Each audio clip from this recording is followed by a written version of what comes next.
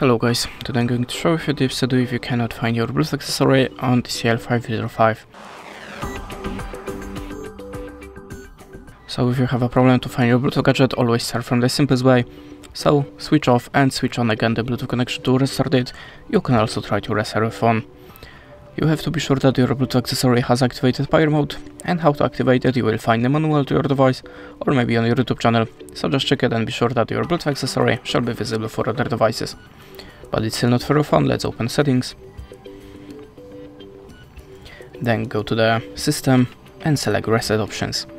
Choose the Bluetooth and Wi-Fi and tap on the reset settings button. After that, look again for your device on the Bluetooth list.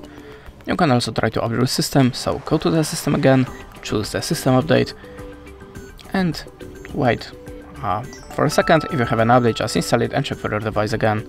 And that's it. Thanks for watching and goodbye.